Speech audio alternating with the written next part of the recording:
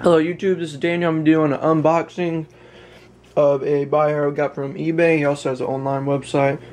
Really excited. There should be, I think, 11 frags of Zoanthids in here. I paid for them for $125 overnight shipping. I did buy them off eBay, but the colors online look really great, so I'm going to open this up, shoot y'all another video of what's inside, and then shoot y'all another video after I acclimate everything. Alright, thanks for watching. Actually, I just go ahead and do the unboxing one-handed. I was going to eat my cereal, but he came in right when I started pouring the bowl. Open this up real quick.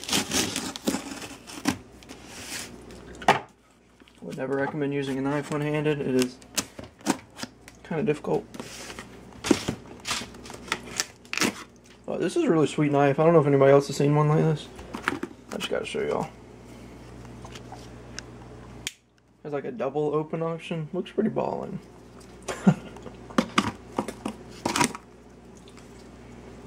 It's a Smith & Wesson knife, if anybody is curious. Doesn't have anything else on it. Had that thing for years. Alright, so far looking so good. Nice and tight. Looks like it got some styrofoam around the edges. Oh yeah. Well, heat pack too. That's really nice. Shows that he cares. Just a little like paper towel, I guess, in case anything does leak. A bag. Oh, they're nice and warm still, so I guess that's a really good sign. Should be everything up in here. Seems everything's like closely wrapped. So I'm gonna open this up. It's a great box. You know, I might save this. They really did wrap that really good. Alright. I'm just gonna set the camera down for a second. Actually, I'm gonna pause it and then I'll turn it back on. Alright, this is a few seconds after that last video. Just got everything out. It was in 2 big bags, and then they're all individually wrapped in these smaller ones. Not much water in any of them. So I'm sure that's just to keep the weight down. So, but it does seem like I got some really nice frags, and there are a lot of heads on everything. Hopefully nothing died with just this little bit amount of water. I don't know much about the shipping industry and Zoas and stuff, so they should be fine, hopefully. But I'm gonna get these acclimated, and then I'll shoot you guys another video of what colors I have. I kind of wish you would have sent me a description of what should be in here, and maybe even label each bag, you know. But hopefully nothing dies. This one seems really cloudy in here, so I don't know what that really means. This one doesn't look that yummy. All the other ones looking good. So yeah, we'll just see. I feel like it's gonna be a bit tricky acclimating these since there's not too much water. But I'll shoot you another video after I get them temperature acclimated and regular acclimated. Yeah, this one right here, I'm not sure how this one's gonna do. It's got a lot of gunk in there. Alright, YouTube, thanks for watching.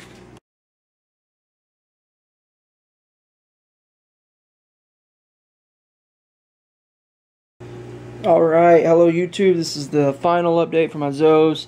Until next week, I'll let you know if everything else opens up by then. Trying to get the best quality of the picture right now.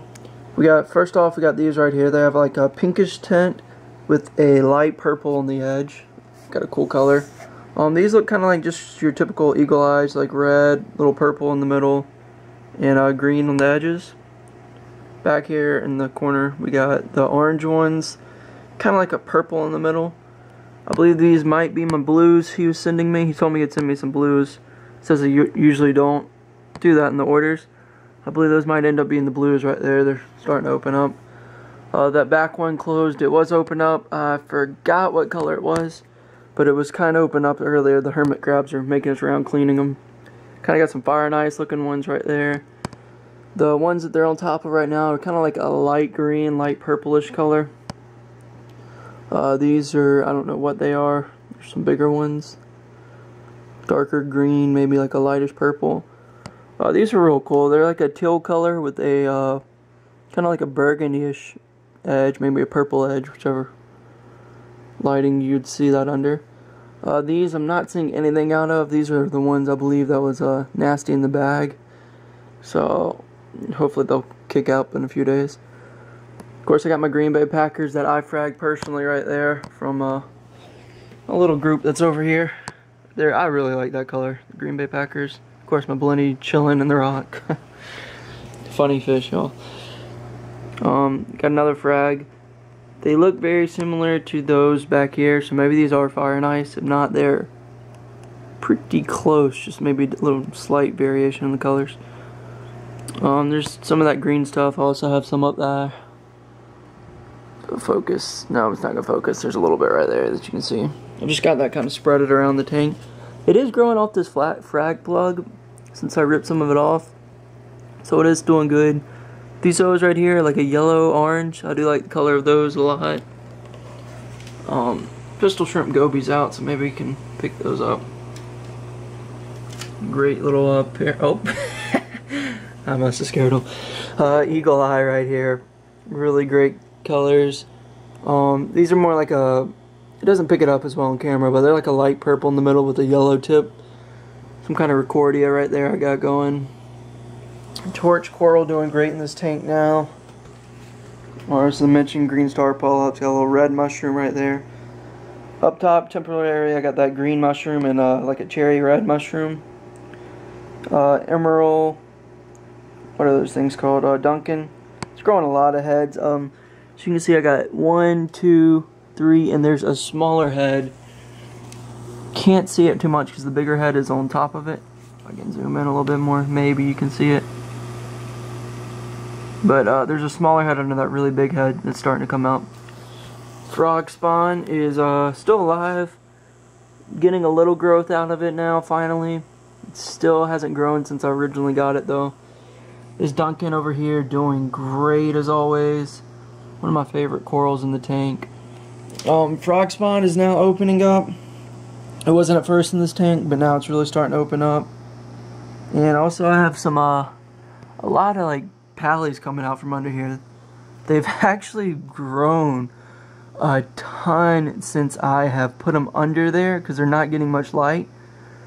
I'm starting to wonder if zoanthids will reproduce more under low lighting, or pallies and stuff, because those have really taken off. That digi right there, it's not really doing anything. It's not dying, not growing, just kind of staying neutral. Got another Recordia right here. I think my pistol shrimp are about to still that, so I'll probably have to move that. Some Zoas right there, they're like a light blue in the middle, kind of like a green tip edge. Mushroom over here, don't know how he got here, but it's cool to be there. Bird's nest in the middle is bleaching out. I think it's slowly dying. It might be under too low of lighting for it, maybe. I'm not 100% sure. I'm slowly taking the light up. It is at 65% white now, and I don't want to go past 80 on whites for sure. I might not even go past 70.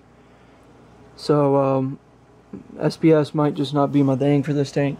Although this one right here is, it's staying colored. I was worried about it at first, but definitely one of my favorite SPS type things that I have. Actually, probably one of my only ones.